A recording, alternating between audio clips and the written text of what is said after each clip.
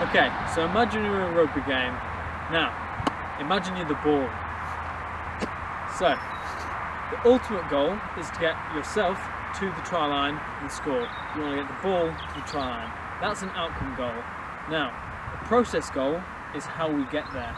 How do you get the ball to that line? Last season, Ollie scored 5 drop goals. This season, Ollie wants to score 6 drop goals. This is known as a performance goal, and he's comparing it against himself. When creating goals, you also need to think about the time span. We need to think about when these goals are going to take place, and they need to be realistic. We need to make sure that we are thinking about immediate goals and long-term goals. For example, Ollie's playing this season, so he wants to think about every game, and he also wants to think about the overall season. He may even want to think about next season.